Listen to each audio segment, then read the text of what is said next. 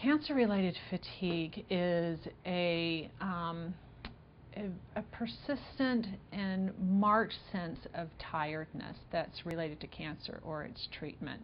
It's different than what somebody that hasn't gone through cancer experiences.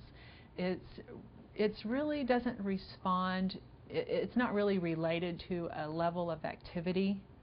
For instance, if I were to go out and run a couple of miles, I would be tired afterwards, but then I would rest and I'd feel better. With cancer-related fatigue, it's not like that. Cancer-related fatigue, you are tired no matter what your level of activity is and no matter what your level of rest or sleep patterns are. So it's persistent, it's marked, it's persistent, and it's severe no matter what you do. It can interfere with a person's ability to function within the home, to interact with friends and family, to carry out normal things like going to the grocery store, participating in church activities, in social activities.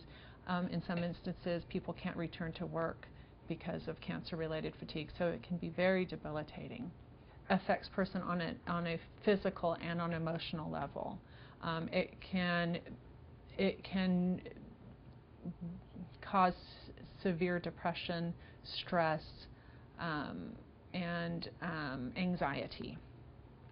So when dealing with cancer-related fatigue, it's important to deal with it on many levels, not only on a physical level, but on dealing with the emotional aspects.